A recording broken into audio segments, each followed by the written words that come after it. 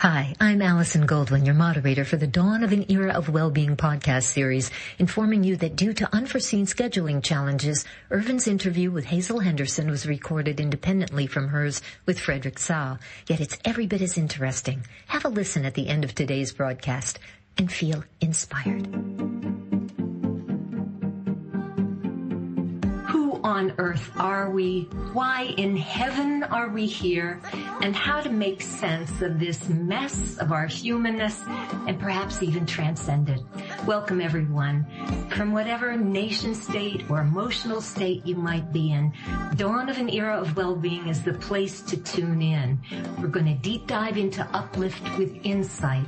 And I'm thrilled to welcome always our two formidable hosts, two-time Nobel nominee and founder of the Laszlo Institute of New Paradigm Research and the Club of Budapest, Professor Ervin Laszlo, and a fourth-generation family business entrepreneur who is the founder of ITEA Institute Quantum Leadership Center, Fred Tsao. I like to start each episode by acknowledging our worldwide audience.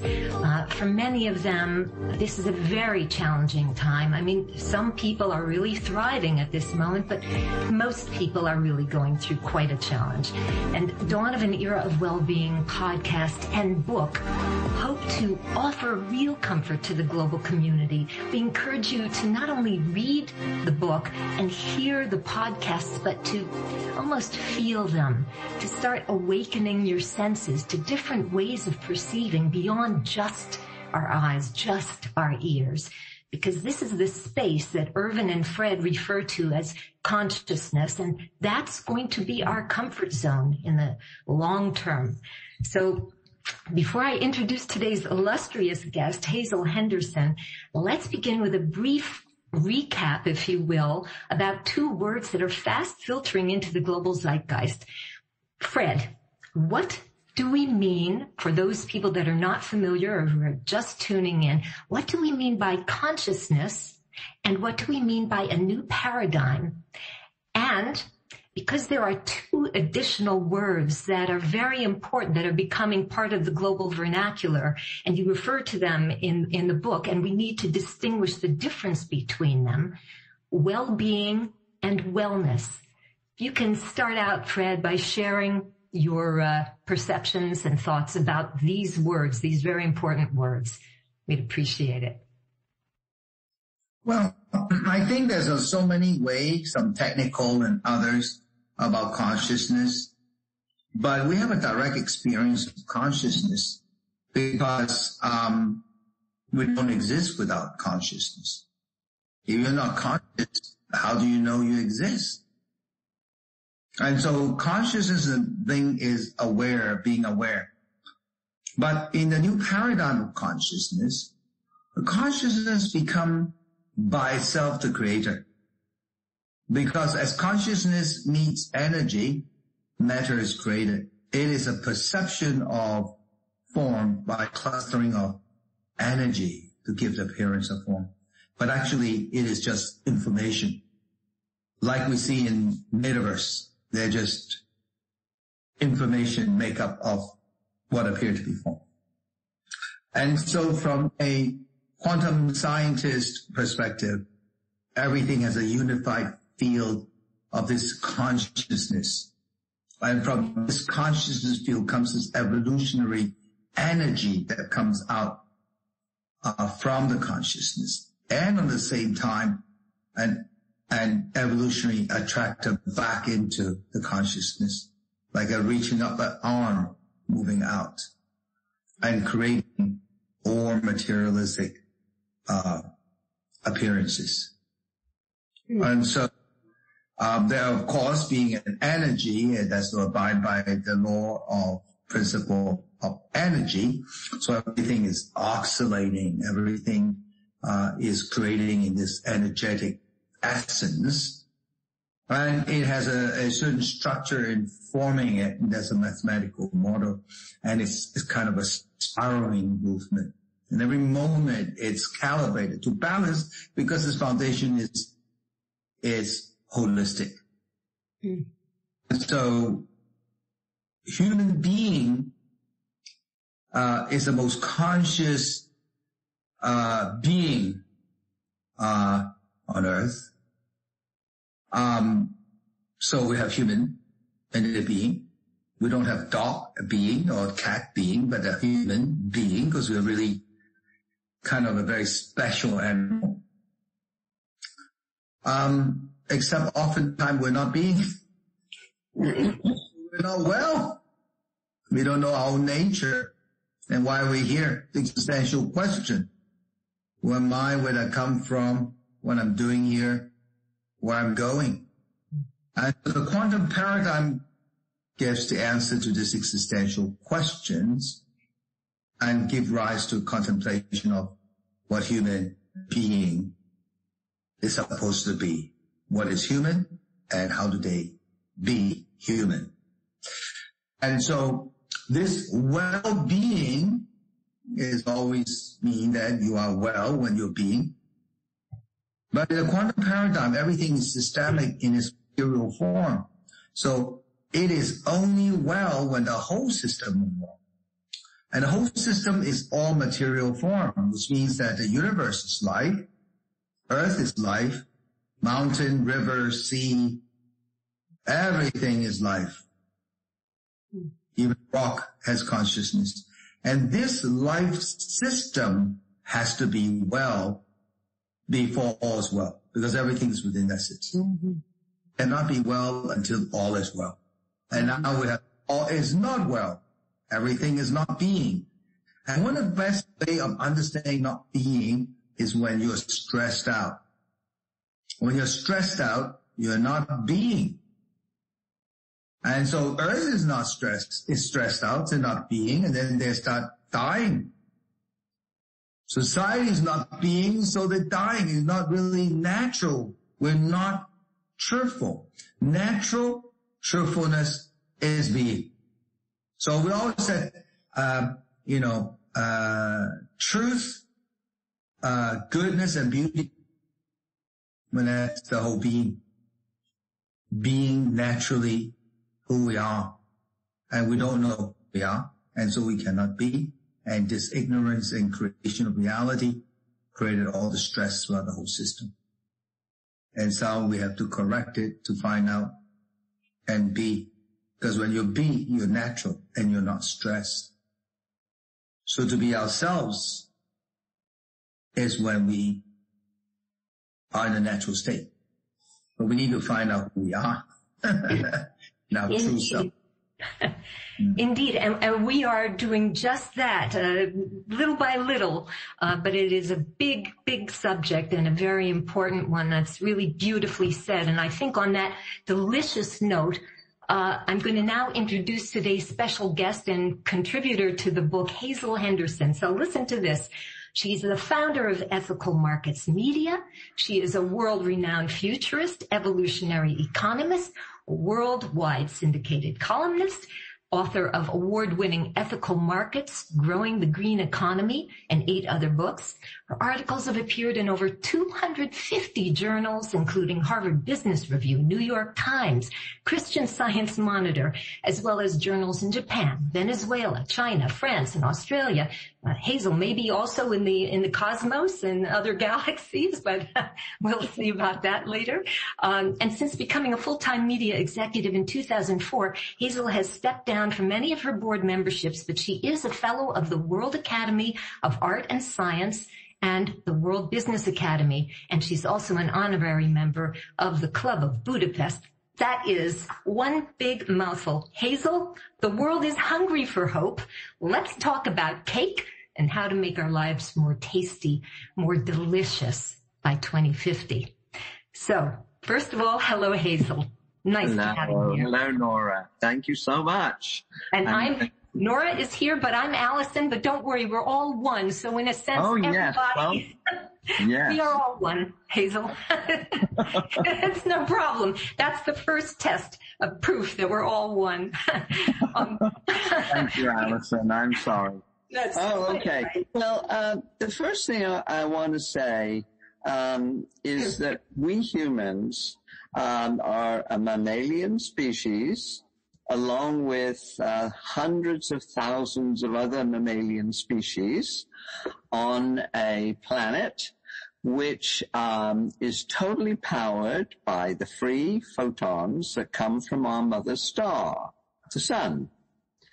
And we have fallen into a trap of what I call anthropocentrism. And that is sort of a form of narcissism, where we really think, just as the way they did in the old times, they thought that the earth revolved around the sun. Right now, we humans are in a state of hubris where we actually think the planet revolves around us. Whereas the truth of the matter is that the planet is in charge. And the planet will remain in charge as long as we get those free photons every day. When the sun finally dies, the planet will die, along with us and all the other species. So my work is working back from the actual planetary reality. And today, particularly highlighted by the COVID virus, we have begun to realize that the planet is teaching us directly. And it's saying, look, you have all of the wrong paradigms in economics. You have all of the wrong scientific paradigms because they're all based on ego and that this narcissism that we're all in charge. Whereas the first thing I've done says we're not in charge. And so this is one way that you can relax. You know, all of the stress is about thinking that we're in charge. Oh my God, we've got to manage the planet. So we are in a situation now, we're going to Glasgow next week for COP26, and the International Scientific Group, IPCC, tells us we now have 9 years to turn the thing around. Because if we continue pouring fossil fuel CO2 emissions into the atmosphere, we will go beyond 1.2 degrees centigrade of warming. And we know very well that we're right now at 1.1 centigrade of warming. And this has produced fires, floods, very much stronger hurricanes, droughts, and all happening very quickly and surprisingly. Like, look at what happened to California this week. They have been in an extraordinary period of drought, 50 years of drought, such that the Colorado River no longer flows to the sea, and the Colorado River, which provides all the water supply for California, is going to cease to do that in a few years. And as Lake Mead and Lake Powell go down further, there's a huge bathtub ring around those two lakes, they will no longer be able to generate electricity through through the hydroelectric, the whole purpose of the dams. So this is a reality check.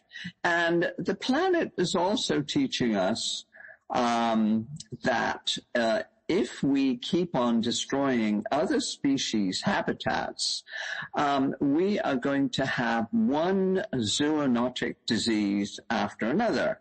So it doesn't matter how COVID-19 came to be, whether it was from bats or whatever, there will be the next one and the next one and the next one, because we are driving animals out of their habitats into our space. In other words, we have invaded their space, and so we will catch more and more of these zoonotic diseases.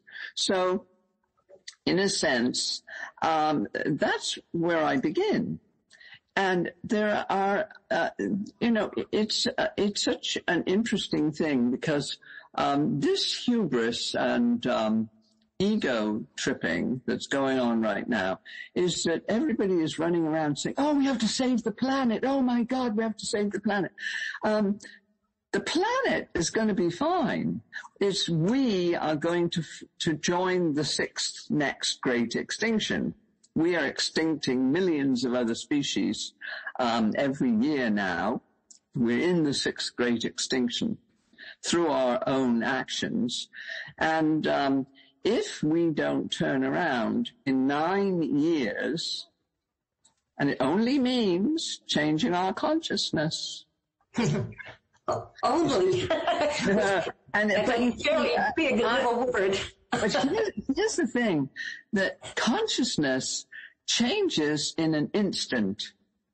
And I've seen this all my life, because I've been debating economists and scientists, and they have this view that everything is going to go on being extrapolated from where we are. And they can't understand what Ervin Laszlo understands, and that is the magic of consciousness. That we create the world through our thoughts. And right now, we've created a terrible mess of self-inflicted harm. And it's a terrible way for us to have to learn. But the planet has realized, okay, that this species is going to have to learn because otherwise they're not fit. And another species will pick up, life will go on, and some other species will pick up the ball and create the next conscious life form. So this is this is a harsh lesson, but to me, it's the beginning of the wisdom of understanding the power of consciousness. And see, and so what I've done with most of my books is to try to engage mostly with economists. And why did I choose to engage with economists all the time? Well, it's because their macro statistics, which are very, very narrow and almost unconscious, I have to say, because they're all built on the price system. See, and the price system is a function of human ignorance, because it's always backing into the future, looking through the mirror, rear view mirror. Price is always historic. And we allow this thing, which is almost a Freudian slip, the term externalities. So accountants are allowed to, quote, really to cook the books. And so in all of the balance sheets of governments and agencies and all of the corporations, we have this balance sheet which externalizes from the balance sheet all of the social and environmental costs that we're inflicting on the planet to make us feel good. And so we can declare at the end of the year a thing we call profit. And so we're hypnotized at the moment by money. And I always love that Paul Simon song, and the people bowed and prayed to the neon god they made. Right now, our consciousness is connected with the neon god of money. And so my whole, in this lifetime, this particular, why did I want to incarnate at this particular point? A lot of people are asking this question. I know. And basically, is to try and correct this colossal error. And it's not to say that money and markets aren't wonderful inventions, and humans have been using them for thousands of years. And there are lots of wonderful economic studies that show you that so-called primitive people, i.e. indigenous people all over the world, have been using money and markets for centuries, millennia. For example, in the Polynesian islands, all of these different islanders with different value systems, different levels of consciousness about what they valued, would paddle their canoes thousands of miles between each of these islands, and they would exchange things that they relatively valued, which were different. And the money they used was shells. And all over North America, Native Americans have traded over the entire continent using wampum and exchanging feathers and all kinds of things that they valued. And their whole system, their economic system, was based on competing for who could be the big shot who gave away the most. The potlatch value system.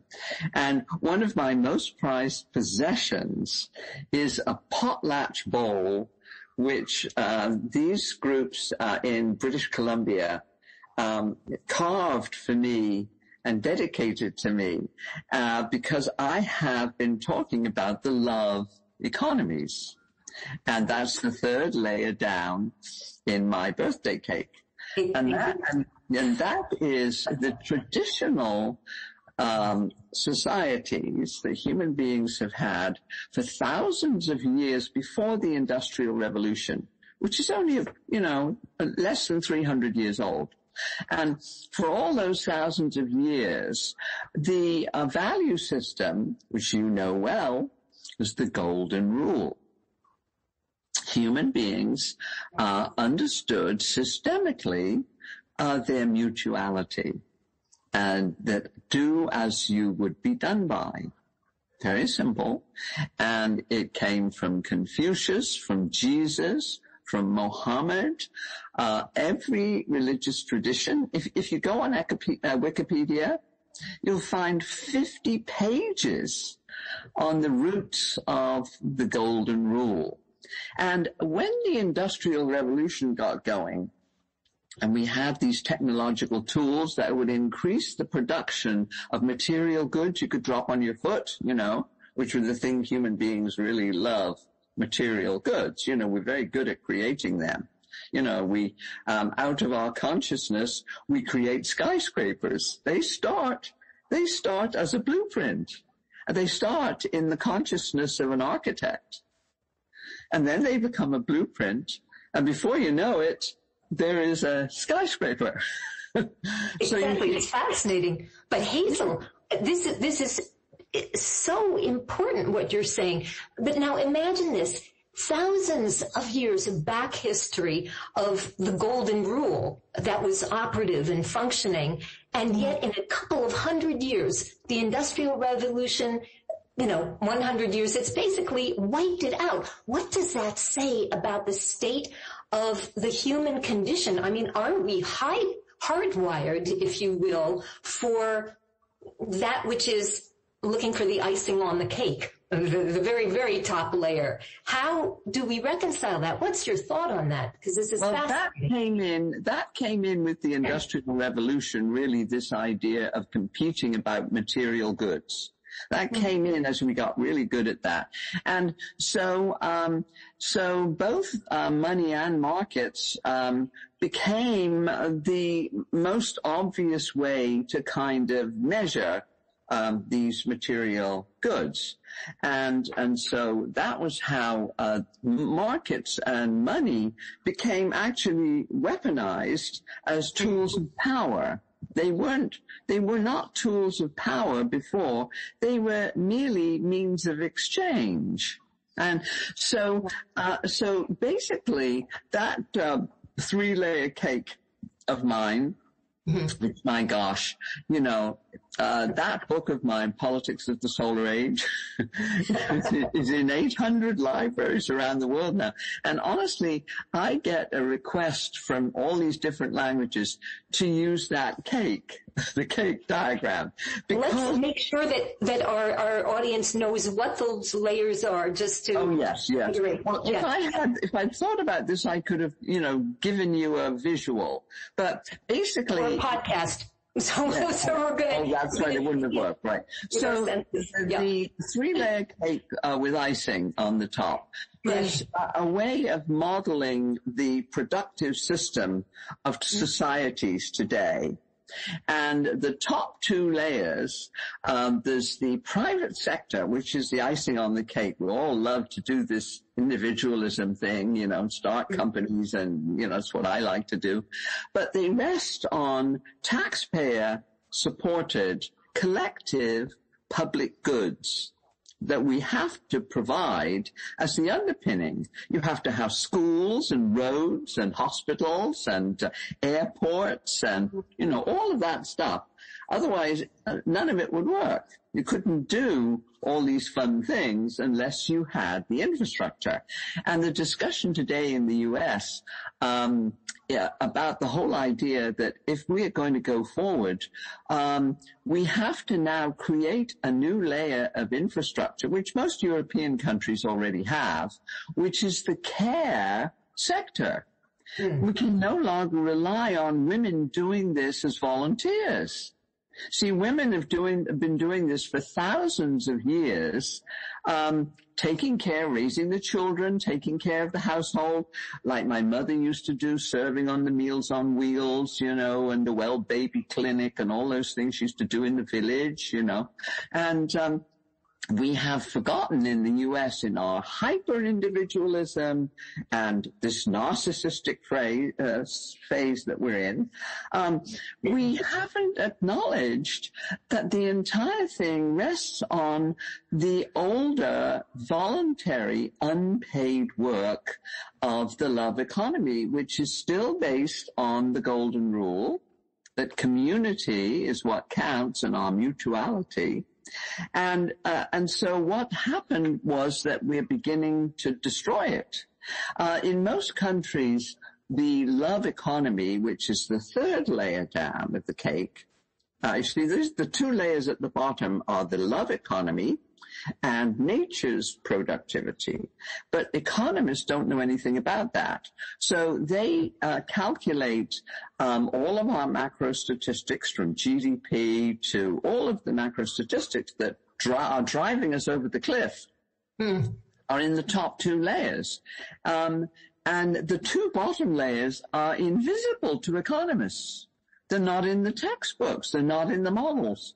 And so now what's happening, is we're realizing, oh my gosh, guess what? We do have to create, a taxpayer layer of infrastructure, as they do in most European societies, where you have, a fully paid healthcare as a right.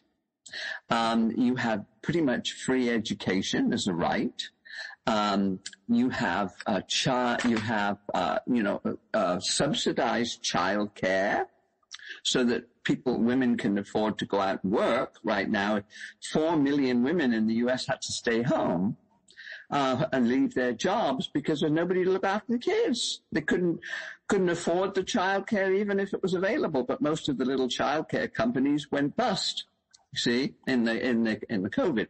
So we suddenly realized, oh my God, that economic model based on the top 2 layers, just the icing and the infrastructure layers, we have to start looking at how valuable the love economy layer is and how valuable nature is, because otherwise we'll keep on destroying other species. And so the big debate that's going on now in economics is, can we turn all of those 2 lower layers that we forgot Mm-hmm. Can we get those into the price system? And I'm saying, no, that's completely the wrong thing. These two lower layers have an alternative value system that is not based on money and not based on power and competition. It's based on the golden rule. And it's still bigger in every society. The golden rule, love economy, is bigger than the official money-measured GDP economy. And the best example of that is in African countries, where Western economists will look at these African countries and they'll say, oh, they're poor. And they are only looking at the 15% of those societies that have adopted the money measures. And for most of them, everything is still done as mutual aid and barter and exchange, and it is what economists call the informal economy. And so the big debate that I'm having now and really very much enjoying is, okay, we have to know when money and markets are wonderful tools and are the most appropriate to apply to what we want to do. And then we have to also know we're applying money and markets to domains where they don't belong, like, the golden rule domains. We just create the most horrible market failures, and that's climate change, the healthcare system. I just have an article coming out next week called Fixing the U.S. Healthcare Disaster. And the reason the U.S. healthcare has performed so disastrously, almost the worst in the world, on deaths from the COVID virus, is because we assume that in this country, that healthcare can be a market. And it can't. It never can be a market. And the reason I say that is because all of those economists, who worship Adam Smith, the wealth of nations and all this, he said very clearly that you couldn't have a market unless these conditions were met, that the buyers and sellers would meet each other in the marketplace with equal power and equal information and did not inflict any harm on other innocent bystanders. And so you look at the U.S. healthcare system, and you see that the buyers are the patients, and they have almost no power and almost no information. And the sellers, the practitioners, the providers, the insurance companies, they have all the power and all the information. And so that's why we have a healthcare system twice as expensive, 18% of our GDP now is on healthcare, than all the other OECD countries in Europe, who get better outcomes at half the cost, because they understood that healthcare is in the is basically a right that we must mutually take care of each other's health. And what we're realizing now is that lesson that the planet is teaching us again is with COVID-19, that until all of us are vaccinated all over the world, none of us are safe. You can't create a little safe haven. Yes. You're going to have a variant will come in, like the Delta came in from India, and we're going to have another one until we start cooperating. So the issue really is when our markets competitive markets, and using the price system when they are appropriate, and when you must use the cooperation and the innovation to create the public goods and the collective strategies that protect us all. Okay, this is really big stuff we're dealing with here. And Fred, coming from the East, and Hazel has described the dynamics very, very clearly, not just about the U.S. Pole, but really a worldwide dynamic. I know that there are areas in the world that are much less oriented towards that icing on the cake. But Fred, coming from the Eastern cultures, do you feel that it is possible to swing that pendulum back? Do you feel that there's an inclination, a desire, a hunger for people to move away from that icing, that sugar high that we're getting?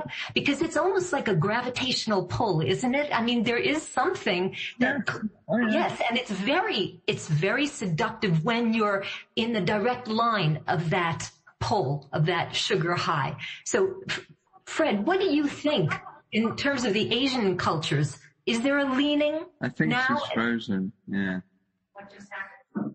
Okay, I can say not so much Asian culture, because they are very much westernized nowadays, but I can share with you what I see happening in China, especially over the last 40 plus years. Mm-hmm. Can you hear? Mm-hmm. Yes, I can hear you. Right. Hazel can hear you.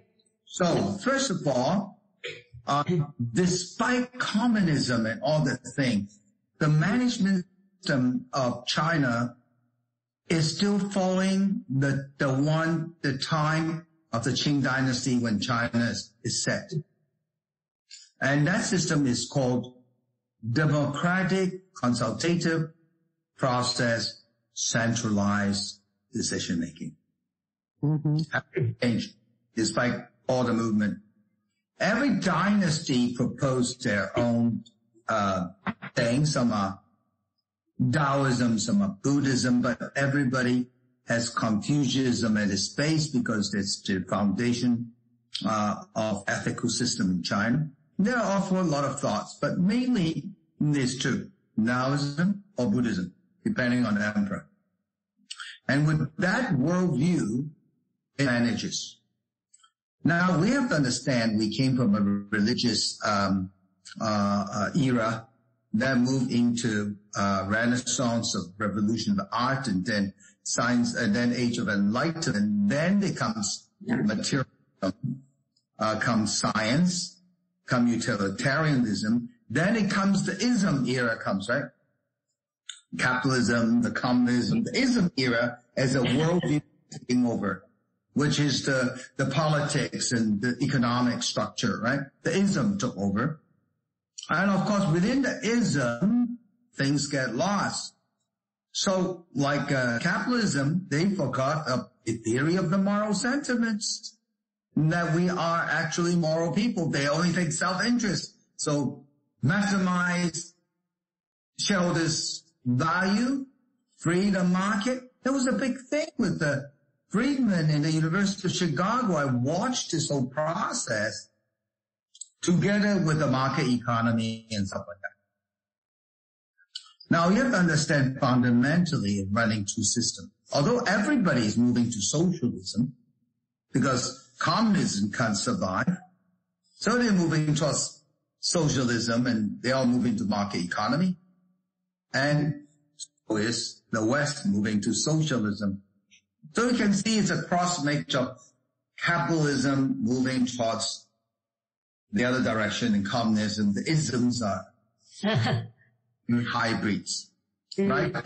Look, we look at the plan and the market economy in America is not that extreme, and probably New Zealand on one hand and North Korea on the other extreme of this ism span. Mm-hmm. Now that China has an entirely different system.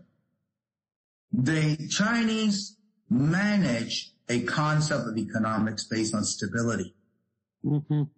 Right. They would only get fast growth if you have stability. And so it's like riding a bike. They have to manage the stability to get the speed. So you see that managed very differently.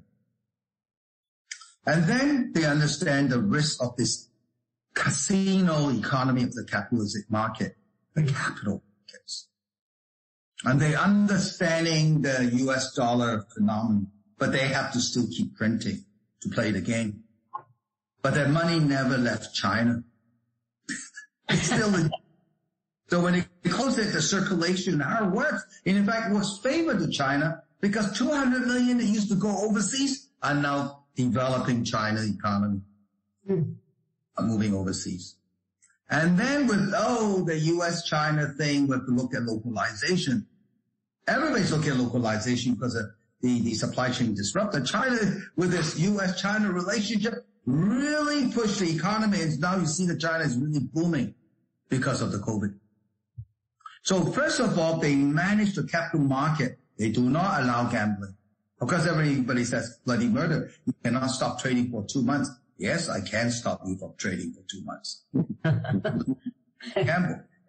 Then they said, all right, that's great. I have high PE, I have good. The money is channeling to business, but business is not good. I need to manage the business. And so they said, okay, you can't steal the data and sell it to people. Get you. So Tencent, DD, you can't sell data.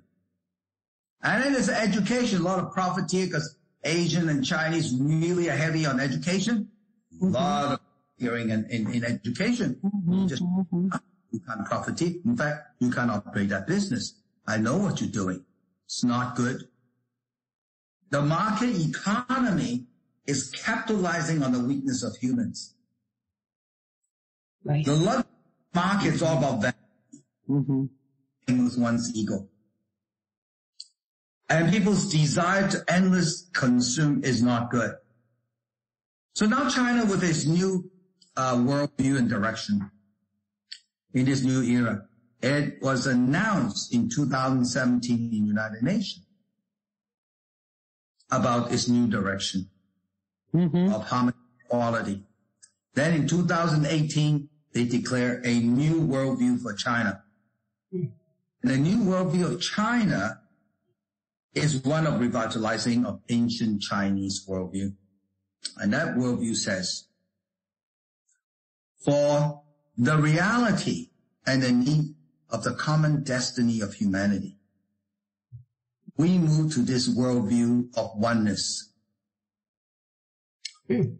Oneness of universe and self.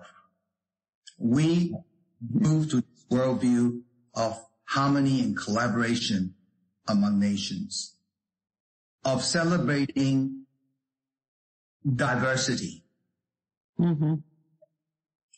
of achieving goodness as morality. Now that's a very traditional, the goodness is, and it's holism. The more holistic you are in the system, and it is based on the great learning book of China. So what basically it says, Confucianism comes back. Great what? Based on this Chinese characteristic, socialistic market economy. Now, there's a difference between individualistic I, the we in the I, and the I in the we. Me in the I is the we, my family, my country. One way of thinking about it. Right. Or I, individuality only exists in collectivism. I do not exist outside of the system, so I belong to the system. That difference in the approach. The Western is my family, my thing, my.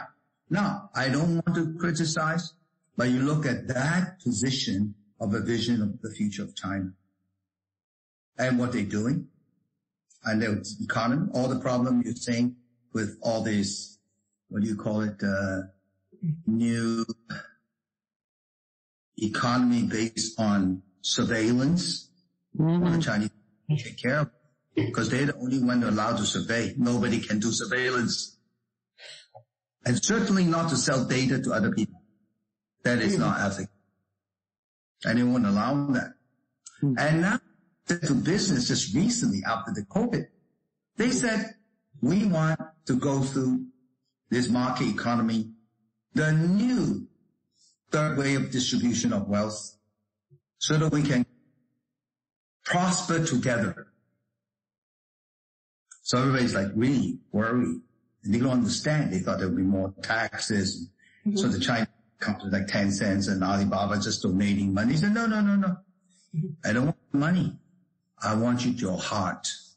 I want to change your mind.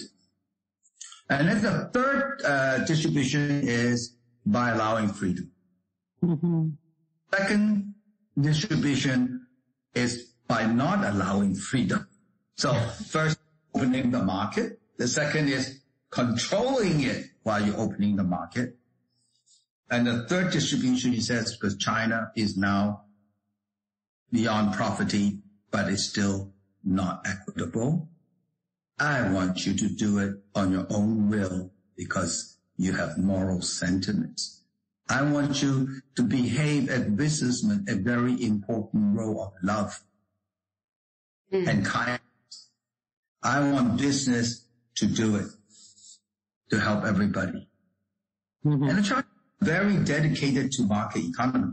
They see that this is the way to do. This is called the third wave of redistribution.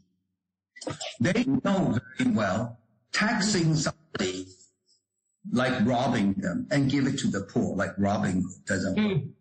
Because it keeps motivation on both sides. You tax them, you have no motivation to create. You give it to them, they have no motivation to work. So they want this new systemic flow that's based on goodness, which is expression of love, and which they have to go back for a really major way of building the country by building this new revitalization of the Chinese culture, traditional Chinese. Exciting. This is where they're going. Yeah.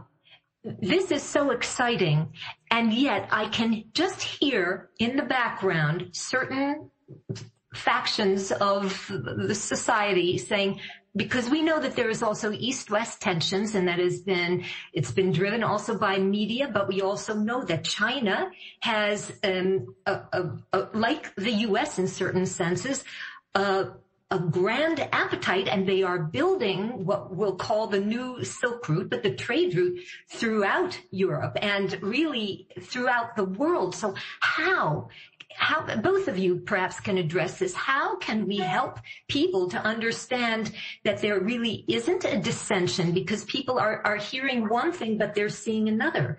And if they see a great nation like China, much like a great nation that has been the U.S., saying, okay, now we will show you the new way. And even if it's a beautiful way, aren't people going to react? Aren't they going to have a resistance because we're still ingrained in that competitive model as a human being? It's been so entrenched for so long. Can you both address that dynamic, how we can overcome that? Step by step. I would love to. Yes, Alison. Yeah. I would love to jump in on that. And I have to say, I agree with everything my friend just stated. Yes. It's brilliant. It's really very interesting. I didn't expect to get into this kind of discussion, but I wrote an article which is circulating right now among Wall Streeters, mostly Wall Streeters, and it's called ESG, which means environment, social, society, and governance, which is the way we are trying to steer capitalism, toward the quote stakeholder model. So my article is called ESG, Stakeholder Capitalism, and China's Common Prosperity. And I point out, I've been to China many, many times, mostly at the invitation of the State Council. And I've given many, many lectures, and I've learned so much from my Chinese colleagues about social indicators. Because I was looking for indicators beyond the price system. And oh my gosh, all of these social indicators. So that's been my experience in China. I haven't been there lately. Still have many, many friends there in many of the institutes. And basically, I started off by saying, okay, these are the world's two new superpowers. By money-based GDP standards, the U.S. economy is slightly bigger And by what we call purchasing power parity, PPP, China is bigger. China is the largest economy in the world.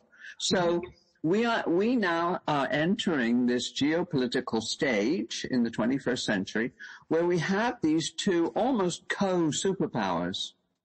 Yes. And it's very interesting. What I look at in this article is the way their different value systems are trying to control markets. And I pointed out that trying to control the Wall Street high rollers, where I use an example, where a whole bunch of these Wall Street high rollers have given millions and millions of dollars to the election campaign of what I think is a very bad Republican governor, the governor of my state, Ron DeSantis. And he wants to be the new Trump and to take over the Republican Party, which has completely lost its way. It's become totally narcissistic, totally into money and power, you know, and all of that. So they're not interested in governing. They're not interested in the common good. All it is about power. How do we assemble power? And we're now learning a lot more every day about January 6th. That it wasn't just a one-off thing that sort of happened. It was planned with an enormous amount of money behind it, Republican money behind it.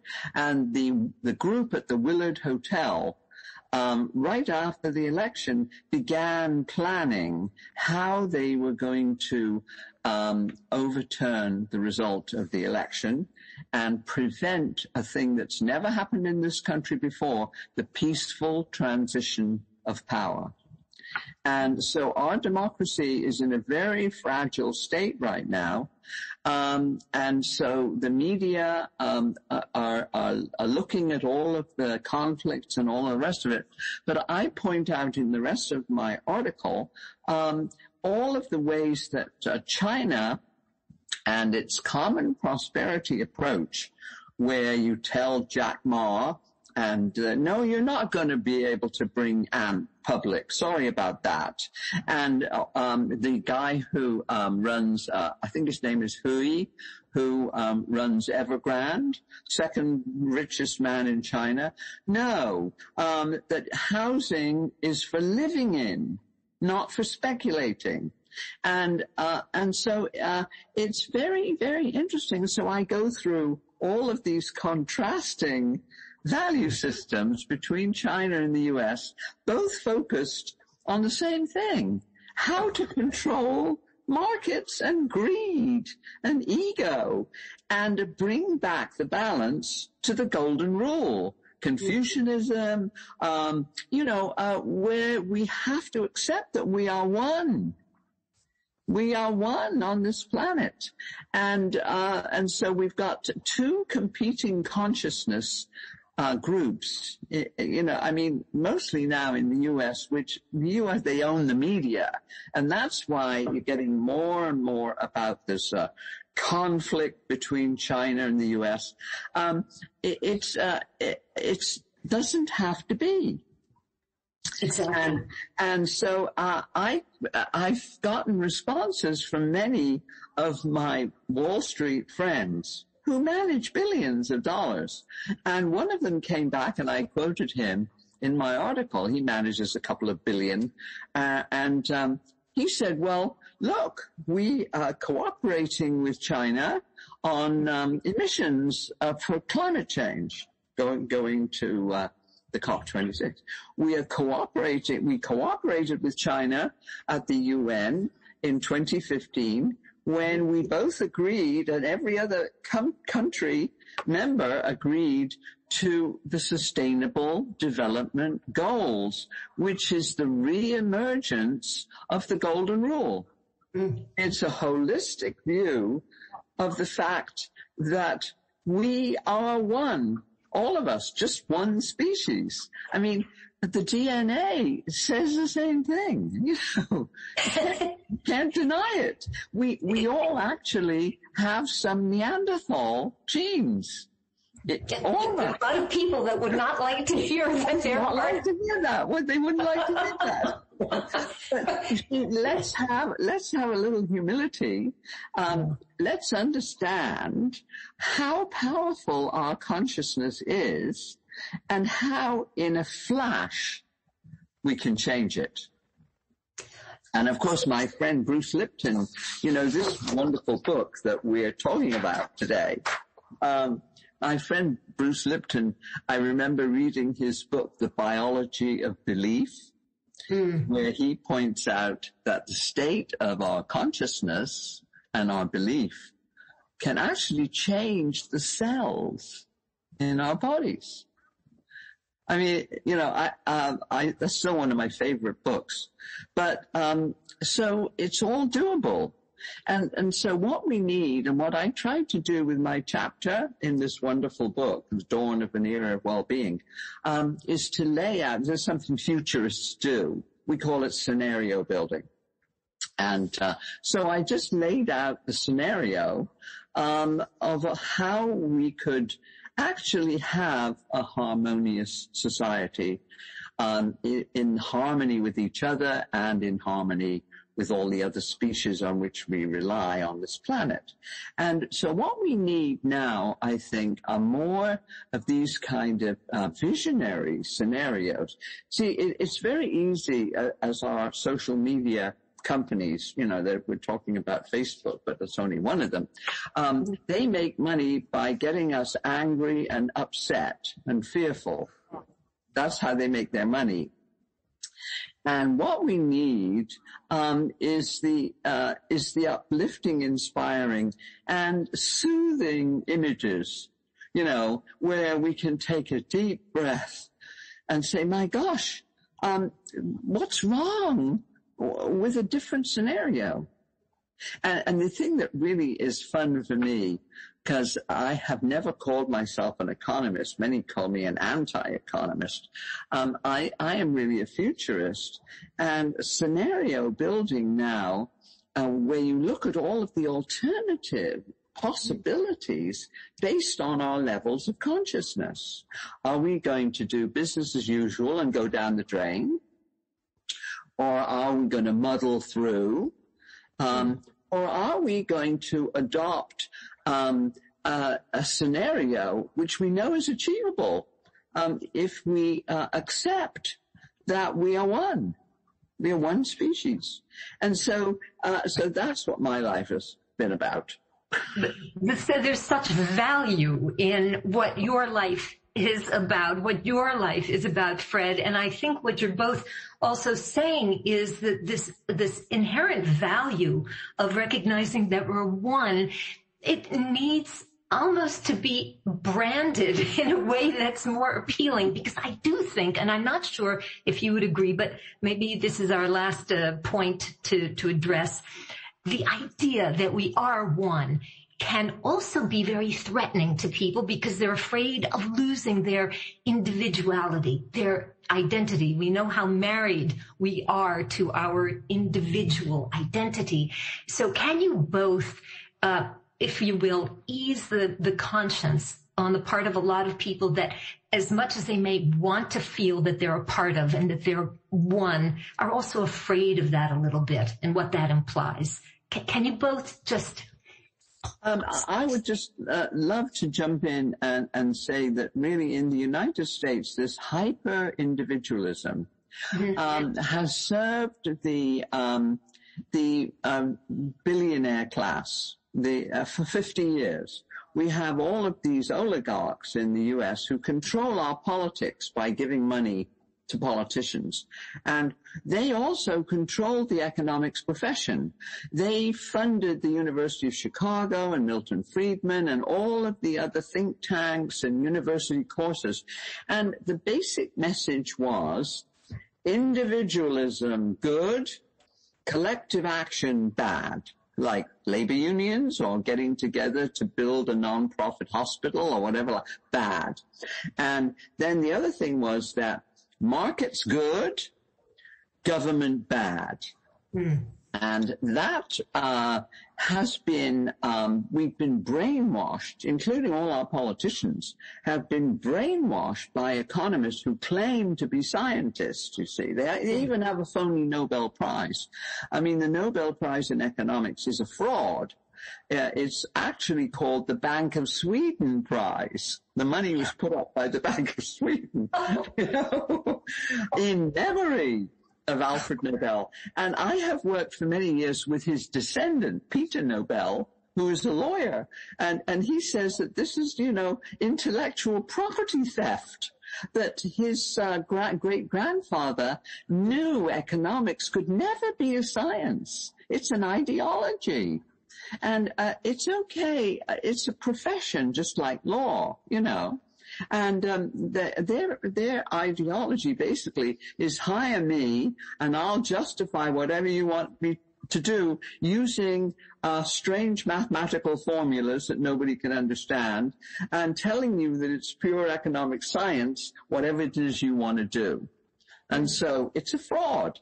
It's an intellectual fraud, and it has brainwashed a whole generation. And this, you know, particularly where I live down here in the southern United States, that was all exacerbated after the Civil War. Oh no, because it couldn't be about slavery. Because we were really good to the slaves and all of that. It was these terrible government people from the North who came and invaded us and trashed us, you see. And so here in the South, that played into the anti-vaxxer movement. Oh no, you know, my body, you know, and I'm against the government.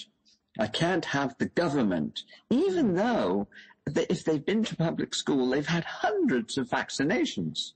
You can't get into public, even in the state of Mississippi, it requires the students to have vaccinations every year for, you know, for flu and whooping cough and measles, you know. And so we have to either re-educate a whole generation of Americans that hyper-individualism we'll commit suicide if we keep on with this hyper-individualism and not recognizing that we're always part of a community. And I don't know, what do you think, Fred? My new friend. Our new friend. Well, let me try to take a tack from consciousness. Consciousness is one, but when the material world duality happens, and that separation, that comes to fear. When the duality happens to our sensory system and receptors, we develop a sensory-based consciousness of reality, which is a separation reality. The more we become more separated, more individualistic, the more we become more materialistic, because that's how the materialistic world, and the more we become fearful and more separated, and more divided and more conflicted. And so, as we can see, it's consistent development of the trend from the initial religious-based enlightenment, we try to reclaim some power, all the way to extreme materialism and extreme consumerism and extreme individualism. This duality and separation by itself created fear, because the fear comes from separation. Mm-hmm. We have two basic motivation of emotions, love and fear. Mm-hmm. Being holistic or separation. And the ignorance of that we are separated create more fear. And we got holding on to the identity. And yet this identity enslaved us. And we continue to hold on to say that that is us, and I can find freedom of my desire. And yet it us more and more and more. And so we're as you said, it's going to blow up. And so we become hollowed up because we're so far from our truth that we found the reality of materialism real at all. And yet we hold on to this identity, which deepened up this separation, which increased further the fear. So now we said we're one. Oh my God. This fabricated idea, fictitious self is so afraid to die because I don't exist. I'm not real. We're not separation. We're one. Of course, very fearful.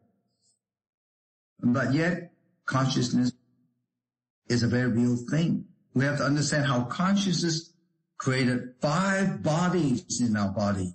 The physical body is just the outer layer. And that consciousness expressed it through our soul, which is connected to the net, connected to the whole consciousness net. Then our energetic body, then our mental body, then our emotional body. Then there's an expression of physical body, which expresses itself in DNA and neural wiring. But we only look at the physical body. We don't understand how the physical, emotional, mental, energetic soul body works and how it's linked up to the consciousness net. Because we don't know how sophisticated this system works. We have the wrong system to analyze from the outer body. But the founding core is our soul, which is connected to the net, the whole consciousness field. And so if we gradually awaken at least what we are and answer the existential question, that may be the beginning of awakening. So this era of well-being cannot happen without also major human awakening. Mm-hmm. And take that 2,500 years after the Exo era, the massive awakening era of the second Exo era, the born of a new civilization, the end of the Mayan calendar, a new energy of change equinox, a speeding up and lightening up energy of Earth, and thus the human on Earth changes and awaken too. So I'm very hopeful. Fred, Hazel, bravo to both of you. I feel today that we have already demonstrated just how similar we all are in our individuality, but as part of something global, cosmic, conscious, and whole, very whole. Here's to filling that gaping hole in our global whole with soul. And I want to thank you both so much for, once again, a very compelling conversation today. I'm Alison Goldwyn with our hosts Ervin, Laszlo, and Fred Tsao, and today's special guest, Hazel Henderson, inviting you to join us for more episodes of Dawn of an Era of Wellbeing. Read the book, buy the book, wherever books are sold. Feel the book, feel the words, and remember, when building a new paradigm for humankind, let's try to include human kindness. Stay tuned and stay attuned. And now for the second portion of our program, an interview with Ervin, Laszlo, and Hazel Henderson. So, good morning, dear Ervin, and it's always an honor to be able to talk to you. And as we start this conversation this morning, I just want to remind us that it's in the broader context of this wonderful new book that is coming out now, and it's the Dawning. Do you have the actual title, Nora, or the title page you could put up? And anyway, the point is that I'm very honored to have a chapter in it where I do what futurists do, which is create scenarios. And we generally have business as usual scenarios, which are kind of, did society muddle through all of its issues? We have a really a dystopian scenario about how things fell apart, and then we have a positive scenario.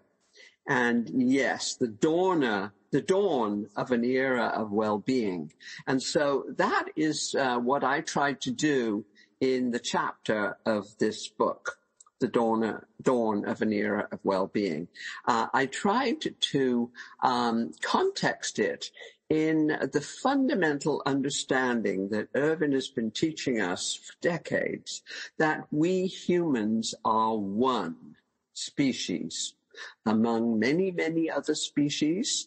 We are all totally interdependent on this planet Earth, which is the third from our mother star, the sun, and we are totally reliant on the daily free photon shower from the sun and the very first technology that this planet invented by plants, as we know, photosynthesis, where they learned how to take those free photons and within their leaves turn them into carbohydrates, which are the basis of our food supply and the food of all other species in the whole biosphere, and that we are all living forms totally dependent on the sun and interdependent with each other.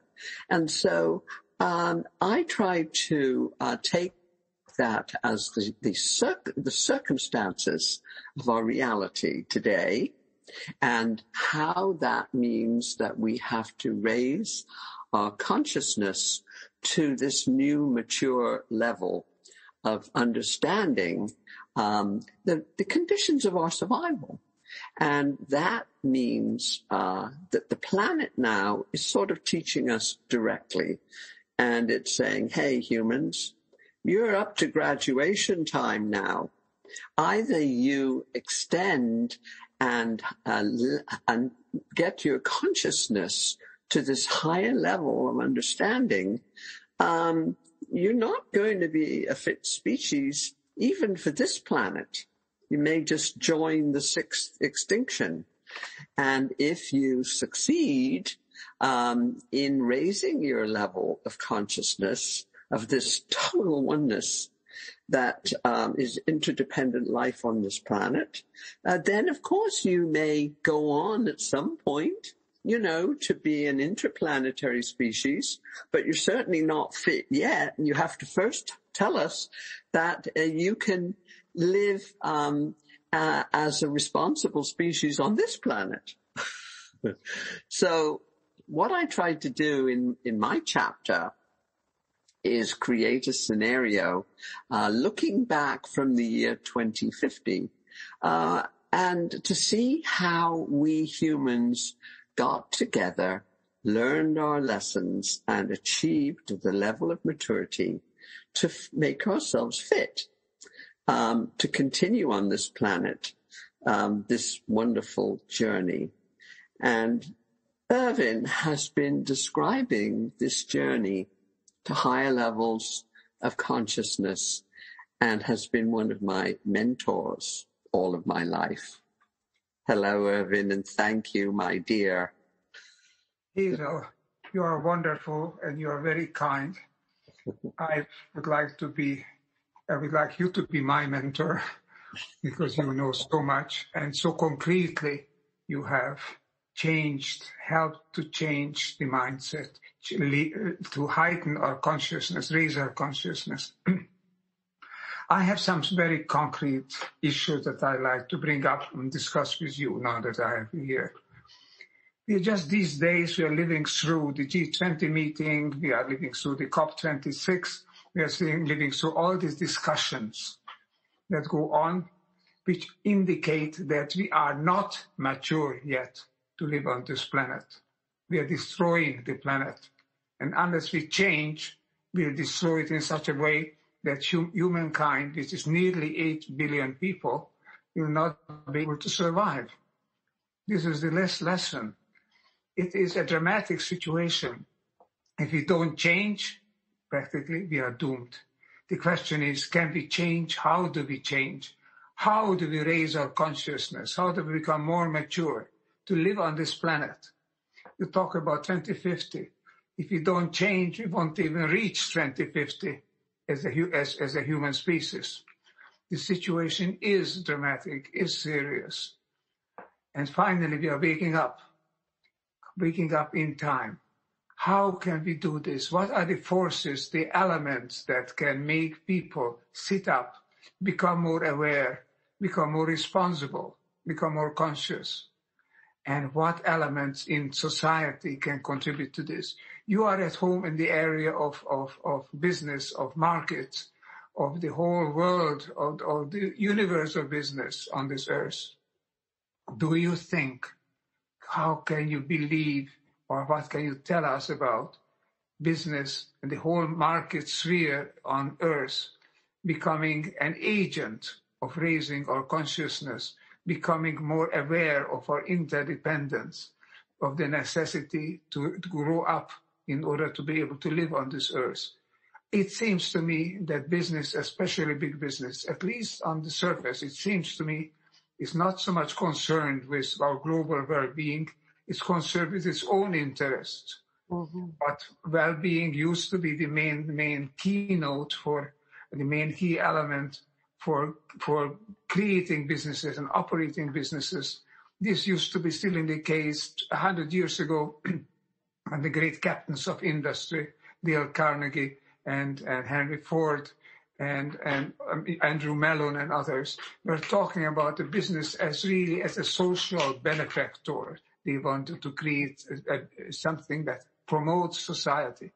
These days, and at least not with exceptions, of course, but many business leaders, especially big business, are more interested in winning than in benefacting others. Competing and winning has replaced this idea of really working for the common good. Now, you have created already major changes in the way markets operate. Can you tell us something? Can you give us a sign of hope, reason for optimism about how business can become a powerful force in creating a human mindset which enables us to live, to survive, and eventually to thrive in this world? Well, your conditions, what you have described is absolutely scientifically correct. That we have less than 10 years now, we humans, to elevate our consciousness to the level of understanding our own narcissism, our own greed, our own egotism, our own consumer cultures. And I just came away from the meeting, an annual meeting of my fellow members of the Club of Rome. And there is the same discussion going on among all the members of the Club of Rome, and there's a lot of despair. And there's also a lot of discussion of, okay, we have no right to despair. We must continue to do the very best we can with this next 9 years.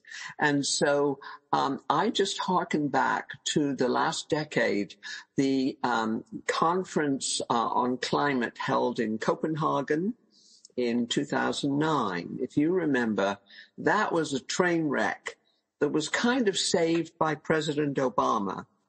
And he barged in on the Chinese and the Russians and demanded a seat at their discussion.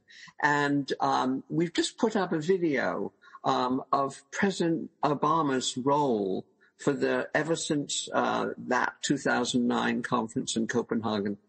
And what we did at Ethical Markets Media, we produced the first of our green transition scoreboards. And this has been an annual effort to track all of the ethical green private investors, actually people like me, who've been taking risks and investing in what we in the markets call pure plays. Solar energy companies, wind companies, companies doing LED lighting, energy efficiency, all of those things. And that first time in Copenhagen, we found $1.1 trillion US already invested in these green technologies. And while the government agents from all of those countries were arguing with each other and naming and blaming and shaming each other about who was responsible, you know, there was the tier 1 countries that did all the polluting, and the tier 2 countries who were now, without having caused the problem, were dealing with the effects, including climate change, in such a way that they were experiencing floods already and climate change, the small islands and all of that. So every year since 2009, we have continued to track cumulatively those private investments every year. And the model we used mentally was that if we could find at least $1 trillion going into these same green technologies and green companies every year until the year 2020, we might have enough investment in the pipeline to enter what we call the solar age. If you remember, I wrote a book in 1981 called The Politics of the Solar Age, and it was based on my 6 years experience prior to that as a cabinet-level science advisor in Washington. And I saw up close the power of the fossil fuel lobby, the power of the nuclear power lobby, and at the same time, all these little business plans were landing on my desk, you know, for solar cells, for wind generators, and all of these future technologies, you know, electric cars, you name it. And so basically, this last report that we just brought out of the Green Transition Scoreboard is a cumulative $10.3 trillion is now in the pipeline, working toward the renewable energy societies that we must have in the next 10 years, now almost 9 years. So what we've seen, we were kind of discounted. We're very small. We don't have any sponsors. I fund this with the royalties from my books and TV shows. So we're very small players.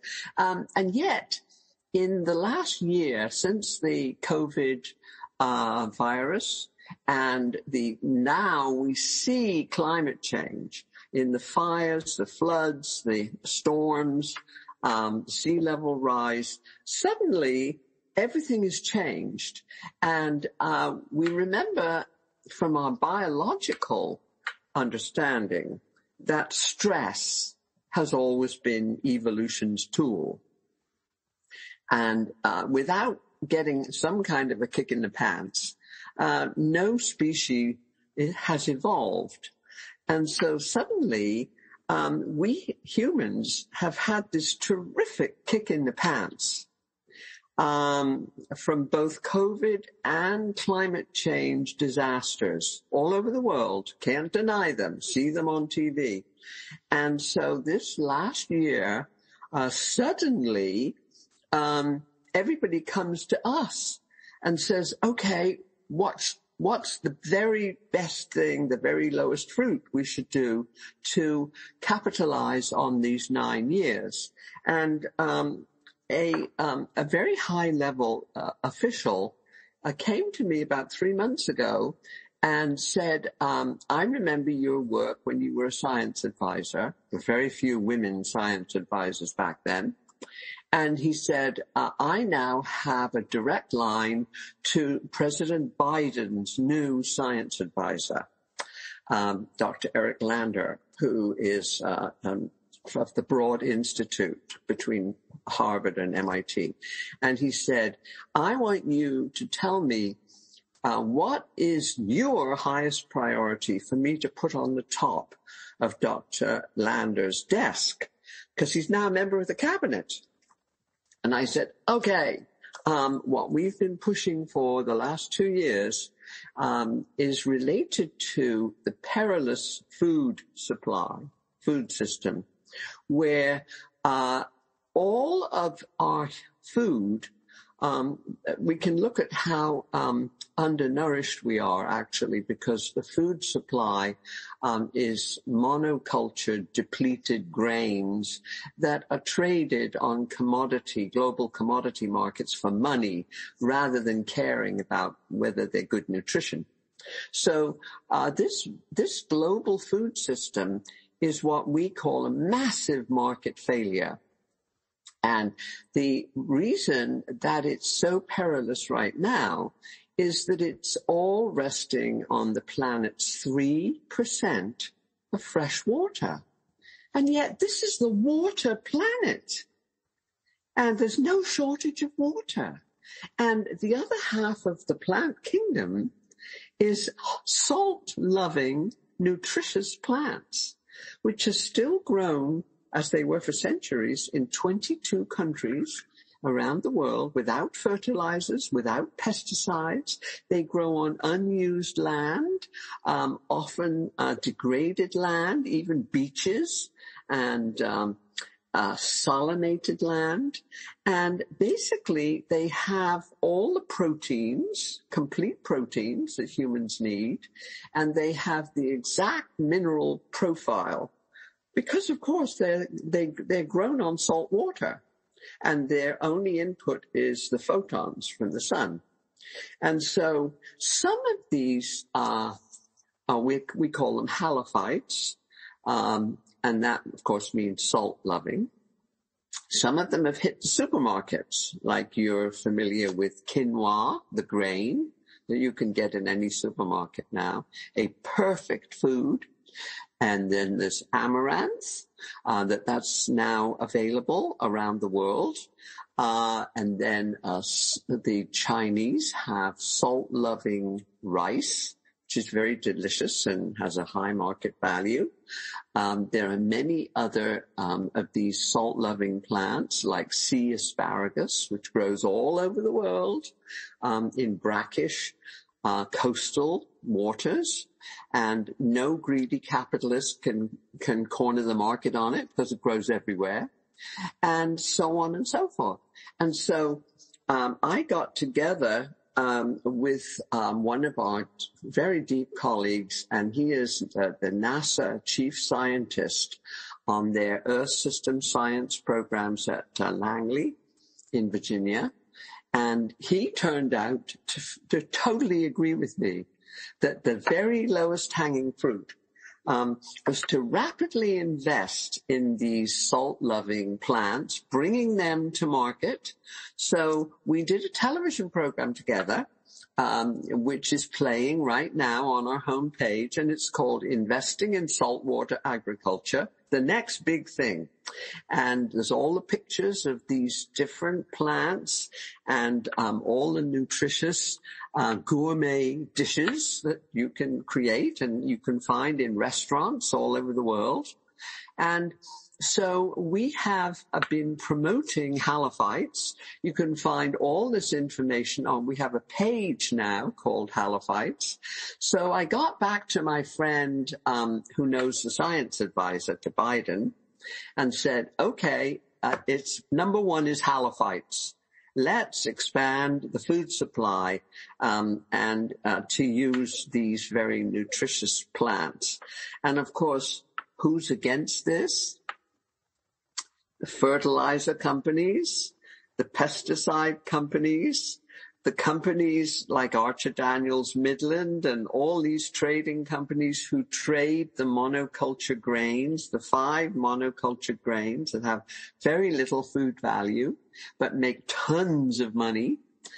Then there's the tractor companies and the people now in the digital sector who are saying, oh, well, let's apply artificial intelligence to growing food. All this kind of nonsense. They don't know anything about it. And so we got together a couple of years ago and made a coalition with all of the new companies. There's about 150 of them that are enjoying double-digit growth in plant-based foods and plant-based beverages, like Oatly and, soy milk and almond milk and all of this new stuff, and Impossible Burgers, and, you've seen them all. They're all reaching the supermarkets now. And they are achieving double-digit growth all over the planet. And they're being invested in, we found, by a group in London that we work with now called FAIRR, that you can click through from our website. And they are an international investment consortium of animal rights lovers, vegans, and vegetarians. And guess what? They have over 20 trillion US dollars that are going into expanding the plant-based transition away from meat and away from pasturing cows and all of that, which we know the cattle, which, they go into the rainforest in Brazil and cut down the trees in order to run the cattle. And this produces 15% of the greenhouse gases that we're trying to reduce, and it takes 50% of our current agricultural land and fresh water to grow the feed for these cattle. The alfalfa and all the rest of it. And so many of of this 150 companies now who are rapidly expanding, now getting into cell-based meats, where you take the cell of a cow and grow it in a petri dish. And the same thing is happening with fish. And then there's a whole new sector now based on insects. 2 billion people on this planet enjoy insects. And at least now they are being produced commercially for pet food. But we know that that's a huge expansion that we can do. So the point is that the goal is no more animal-based meats or fish-based meats. We save the animals and we save the fish and only use their cells to grow a much, much smaller percentage of human food. Now, all of that is in motion with an enormous amount of money behind it that we never expected to find. And basically, it's now got to the point where we think that this shift actually could bend the CO2, the ambient CO2, downward within the 9 years, because not only are these halophyte foods and plant-based companies now providing all of this nutritious new food supply, but their long roots capture ambient CO2 and return it where it belongs, to re-enriching our soils. So it's like a win-win-win-win-win. And so if you want to watch the presentation of our friend who's the NASA chief scientist, just click on our homepage and watch him and me talking about this for 27 minutes with lots of pictures. And so I introduced him to the science advisor for Biden, because I don't need to be involved, and much better that they should listen to a NASA chief scientist telling them this than me telling them this. So we are always looking, Ervin, for those unexplored niches in the system that have been overlooked, or they have been concealed by lobbying and campaign contributions and media disinformation. such as we've had from the fossil fuel industry, like the tobacco industry before them. And all these fossil fuel executives went on the Congress last week and had to admit that they knew that fossil fuels were going to create this climate disaster. They knew it in-house. They didn't tell the public. They hired all these public relations people and all these psychologists who weaponized our powers of persuasion and put them at the service of marketing and money. And so, you see, the thing is, there's nothing wrong with markets and money. They're two tools that humans have created and used for centuries, as Karl Polanyi pointed out in his wonderful book, Ancient and Modern Economies, back in the 1960s. And he talks about all of those Polynesian islanders for thousands of years have paddled their canoes between islands and exchanged goods that had relative value within their different cultures. Then the money that they used was shells. And so we love marketing and communicating with each other. We love exchanging. And indigenous people all over North America have exchanged feathers and all kinds of items, wampum. So there's nothing wrong with money or markets when they're local and face-to-face or always driven by people based on their value system. But what happened when the Industrial Revolution began was that it was very easy to take money and weaponize it, and using math, turn it into a single metric. And that's what happened. And we ended up where all our statistics were based on the price system, and from GDP all the way down. And the price system, of course, as you know, is a function of human ignorance, because it's always historic, backing into the future, looking through the rearview mirror. And it allows, because our accountants allow what they call externalities, like a Freudian slip that says that anything, any bad impact that I create on innocent third parties, we'll just forget about that and we'll externalize them from our balance sheet and pass the costs and the impact on to society, or hide them in the environment.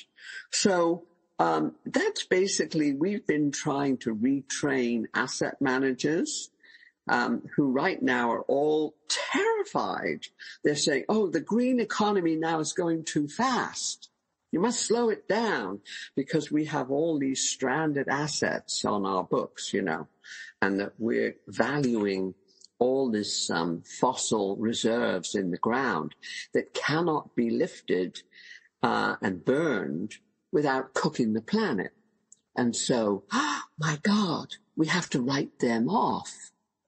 You see, and so this is the battle that's going on in COP26. And there are enough green investors, I know many of them, who are there at COP26. Tom Steyer, who ran for president, is one of these really big green investors, and many, many, many others, and a lot of mayors, including Bloomberg from New York, and also Mark Carney, the former head of the Bank of England. And he's written a wonderful book called Values. And he agrees with me. I could have written that book myself. You know, that we cannot go on using the price system as our only metric. We have to pull back, take a wide shot, look at the periodic table, look at the science. And, you know, when I was at Calvert for 20 years trying to look at the company's performance, whether they were bad on pollution or manufacturing weapons and all of those things, we did that And we did affect a lot of change in the financial markets, but it was necessary but no longer sufficient. We cannot now look at a big area like biodiversity and try to cram it into the price system. No way. It has its own value scientifically. So our last report is called Transitioning to Science-Based Investing. And as we're doing that, Calvert and I did that. We produced the first alternative to GDP in the year 2000. We released 12 indicators, 12 aspects of quality of life, and less than half of them were conducted in money. Like we had urban air pollution. You wouldn't use money, you would use the science. How many parts per million of junk in the air? And so nobody took any notice of the Calvert Henderson quality of life indicators. But it turns out now that these kinds of indicators, with the same kind of view that we had of going beyond money, and now, there's the gross national happiness indicators from Bhutan. And so we humans are maturing, and there's a lot of scientific basis for helping this along in this next 9 years. So I'm sorry for that great long discussion, but I still have hope that humans, our dear fellow humans, are not terminally stupid. What do you think, Ervin? Well, Hazel, this gives you a lot of food for thought. I have hope, but my hope is based a little bit differently from yours. Not on investment, on money, but on the capacity of human beings to perceive who they are and what kind of a part of a world, what kind of a world it is that in which we all live. We need a thorough change of the value system, of the mindset, of the perception. Otherwise, we'll keep having opposition. We have the good guys and the bad guys. You also mentioned your side about the good investors and all the people who are opposing them. You know? Mm-hmm. We need the support of a critical mass of humanity to be able to face this challenge. You call it 9 years or 2050 or whatever timeline we give. We are heading toward a breakup. We are heading toward a tipping point, after which it could be very difficult to turn back. And we need to join together. We cannot have competition on who does things best and on uses this or that means. We need to join together with the single basic objective in mind. We have to ensure the survival, the persistence, and then hopefully also the evolution and the thriving of people on this planet. This is not assured at the present time. At the present time, our extinction seems to be assured, but it's not.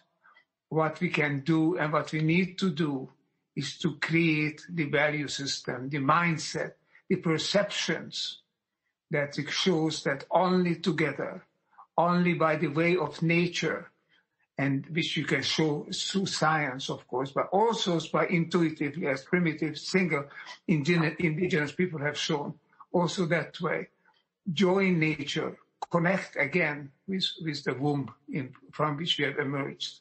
We have gone past it, perfectly far away. We have created an artificial system based on money, based on competition. And that has to move back toward a cooperative system based on shared value. We have 9 years, you say. All right. I think we may have the tipping point reached even in a few years, even in the next few years. Who knows if we already reached it? I don't think so, but it is very close. So we need a mindset change. We need a tidal change of perception in this world. then all the advantages, all the science, all the possibilities of food and resources could be realized. It's not that you don't have the resources. We do, as you show. We could live and thrive on this world. Why don't we do it? Because you're using antiquated lenses on that puts us first and nothing else comes next. Finally, I think we have a chance for better politics in the US and in the world, in many parts of the world. To use it, we need to get people to wake up, to learn what you have to tell them, what you have been telling me and telling here, which is absolutely crucial, but to wake up in such a way that they can use it, not for the immediate selfish interest, but being part of that whole, being part of the humanity, which is now threatened. We are threatened with extinction. If we can recognize this, then we'll make use of what you are telling us. Then you won't have to fight it. Then you will be the great prophet, which you already are, but you'll be recognized as such on the earth. So there we are at a critical point. We have hope. We have possibilities. We need to have that minimal wisdom that enables us to live and thrive on this planet. Hazel, thank you very much for this brilliant expose of our possibilities, of what you are doing, what you need to continue to do for our common good. You are one of the greatest possible benefactors of this age of change, age of danger, of threat, but age of possibility as well. Thank you again, and I look forward to our ongoing discussions. Thank you so much, Ervin. And of course, you're absolutely right. And we have to now realize that following nature's principles is simply the only way forward. And there are children, Greta Thunberg talking at the UN, and the millions of children who follow her now realize that this is really very simple stuff. And that if we follow nature's principles and we follow the oldest parts of our society going back thousands of years to the Golden Rule, and that was an acceptance, the first acceptance of this total mutuality. Do as you would be done by. It was Confucius and Jesus and Buddha and Muhammad. I mean, you go to Wikipedia, there's 50 pages on the Golden Rule. And we have to remember that the money-based societies are much smaller and still embedded in each country's much larger unpaid volunteer, what I call the love economy. That's still there, but it hasn't fully been recognized. And as we recognize that that is the key to our future, I think we can learn your lessons. I fully agree. Love economy and the sharing economy and the natural way forward. I think these are the key points. We have hope. We have a chance. Let's get together. Let's discuss it, but act it. Let's be the change that we want to see in the world. You are already the change. And you. I try to be the change. Let's do it together. Thank you, Hazel, once again. Thank you so much, Ervin. Much love. Much love to you.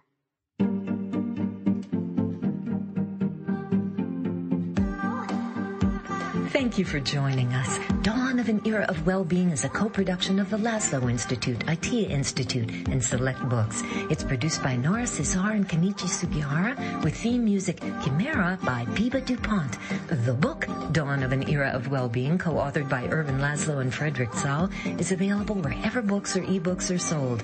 Please subscribe to Dawn of an Era of Well-Being, the podcast, on Apple or Spotify for more fascinating guests and discussion. My name is Alison Goldwyn, founder and creative director of Synchronistery.com, a future party for the planet broadcast live worldwide. Wishing you well-being till we talk again next week.